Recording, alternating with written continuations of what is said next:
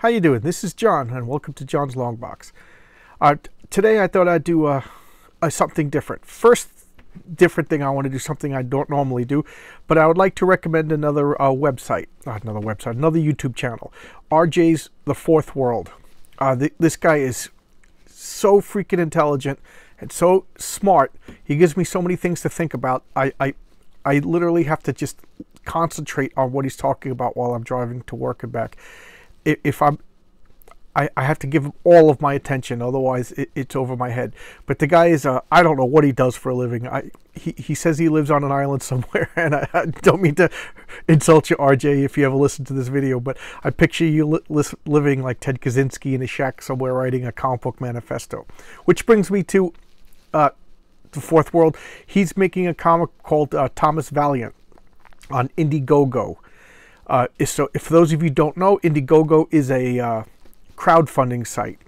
So you go to your Google, type in Indiegogo, and then go into the little search bar and type in Thomas Valiant, and you'll find RJ's comic book called Thomas Valiant. The art looks wonderful, and I am very super confident that it'll be something that you will enjoy. I backed it. It's more expensive than a regular comic, but then again, that's the price you pay for quality these days, because comics are so bad.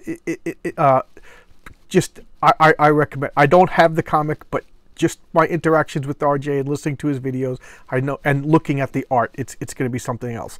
So that's actually my first shill, but is it really a shill if you believe in it?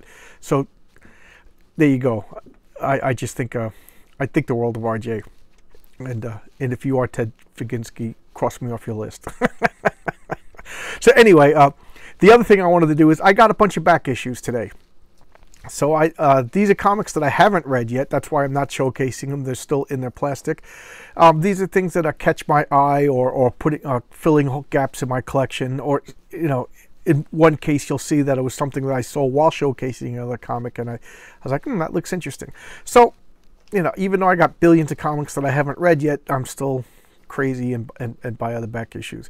But I hardly ever get, you know, my new comic book every month is like, it used to be $400 a month. Now it's like $22, $18 a month, because new comics aren't that good. But this is Kojaro the Skinner. I know nothing about it other than it's Mike Mignola who did Hellboy.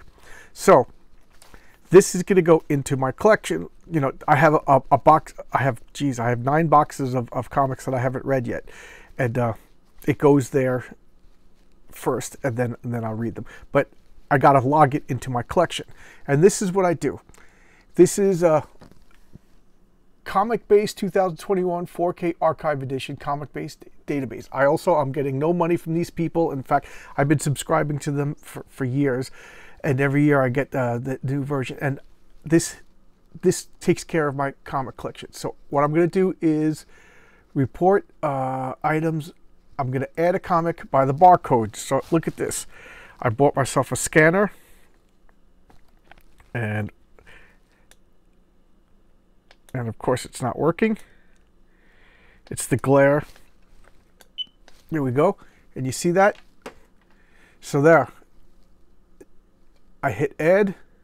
Well, I'm not going to hit add yet. So I'm going to put this over here. And this is Kojaro the Skinner number 2. It's a 2-issue series, and I always get the I didn't show you this, but I always get the A covers, because I'm tired of all these variant covers. I just get the A, the basic cover. So now I'm just going to scan.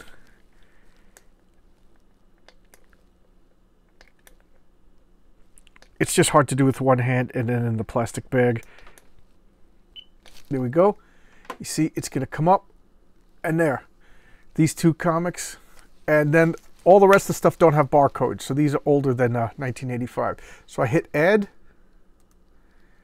and these comics are now they're logged into my comic collection. So now this is Evangeline from Comico. I'm going to put this into my collection, but it doesn't have a barcode. So how do I scan it?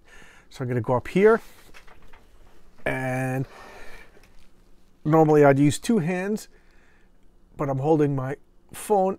So Evangeline, volume 1, issues 1 and 2. I'm going to hit that. I'm going to hit that. Hit enter. And now these 2 issues are logged into my comic. This is Chuck Dixon.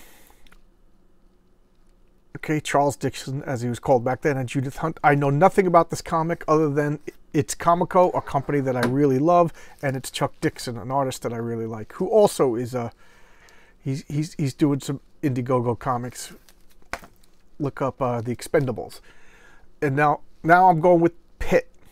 Okay, I have Pit 1 and 2, and there's no barcode. And now I'm filling in my Pit collection, and I'll give you a little scoop because Dale Keown is one of comic book's top artists. He did a phenomenal Hulk run. He's working with Ethan Van Sciver at All Caps Comics, and he's bringing back the Pit character. He's doing some Cyber Frog work, and these comics are going to just explode in price. I guarantee it. So these are like $2 a piece right now, so I grabbed them now while I can. So, you know, I'm not a financial advisor. I've just been reading comic books for a billion years. So I know that, okay, this is the Pit Marvel. So I'm going to hit back and I go to Pit. So as you can see, it's in gray. That means I have it. So I have issues 1 and 2, and this is 3, 4, 5, and 6. So I'm going to hit 1, 4, 5, and 6. Hit enter, and these are all logged in. I'll show the covers. Why not? Just wonderful artwork. And this is a full-on 90s comics. This is full-on Image at its best. Yeah, 1993. It says 1994 in the database, so it was drawn in 93, released in 94. Here's some Pit. Pit is like a Hulk-type monster, and forgive me, but I don't remember even reading issue 1 and 2. I just know that I have them. So here's the more. So I got 7, 8, 9, and so I'm gonna log up to 9. They're in plastic bags, so they just want to slide. So I'm gonna go to 7. Let me know if you like this kind of stuff, guys. This is just a little. I was going to do a Crisis on Infinite Earth, so I'll do that tomorrow. Oh, I logged in 10, even though I don't have it. So I'm going to hit backspace and 0 because I don't have 10. Okay, so this is Comico Primer. I got issue 1 and 3. Number 2 is like $10,000. So I don't think I'll be getting Comico Primer number 2, even though it drives me nuts. So Primer, Comico Primer. Okay, it says the price here is $61, but I saw it on eBay for 10 grand, and that's because it's the first appearance of Grendel. So I got issue 1, that was like $2. Issue 3, that was like $2. And there's only 6 issues. So the other ones, you know, first appearance of Firebird, first appearance of Laserman, never heard of it. First professional art by Sam Keith, who did Sandman, and he also did The Max. And first appearance of Evangeline. So I'll try to be tracking these down, but I'm not spending this much money. I can't waste money like that on comics anymore. And here, back to Alterna Comics. This is The Chair, written by Peter Simeti, the founder and CEO of Alterna Comics. A really decent guy. I wanted to read his comic, but this is the first printing. I couldn't get copies of the first printing at on his website, so I went to a back issue source. The Chair. Okay. This is the collected work. This is the actual comics. So here we go. 1, 2, 3, 4. Hit enter. These are now logged in. Pretty neat covers.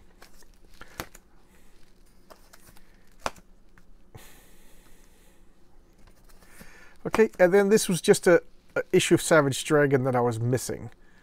So what number is this? So I'm going to go up here because the the barcode is actually on the back, so I'm going to hit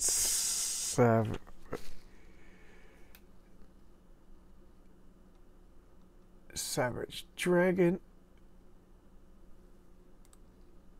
Okay, and you can see how many of these I have. Look, all the gray means I have it.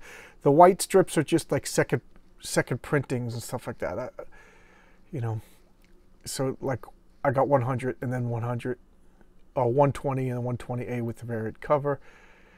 You know, so I don't bother. I just need one copy of every comic. I can't go broke.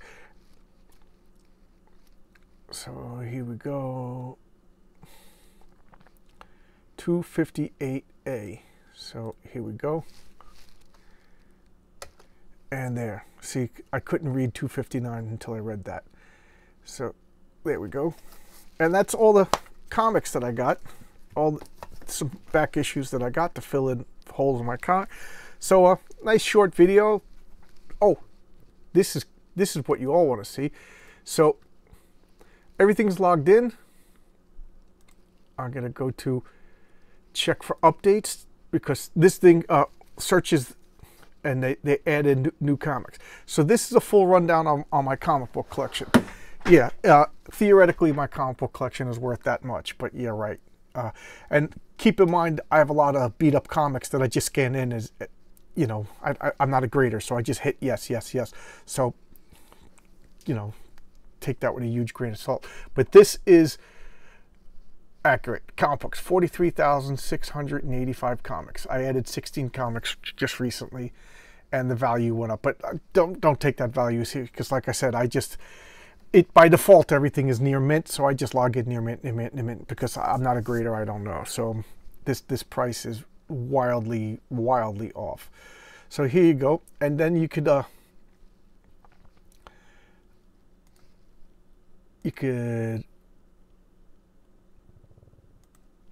edit, you know, check all the stuff, new comic books, mass change report.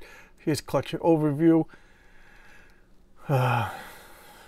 titles I own, preview. This sometimes takes a while. Oh yeah, this is gonna take a while it prints up like a PDF of my entire collection. Oh, here it goes.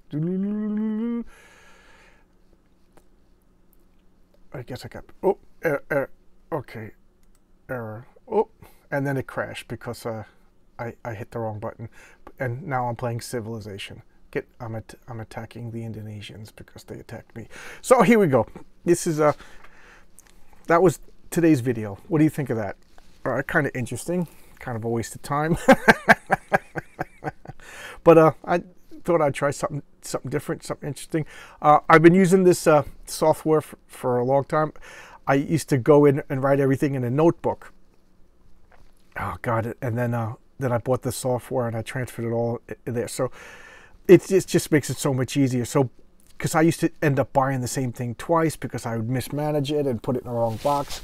So I got to keep myself organized. I do the same thing with my board games. I have Board Game Geek. I organize my board games, so I know what I have. So there you go. Hope you liked today's video. Tomorrow I'm going to do Crisis on Infinite Earths. All right, see you around. Bye-bye.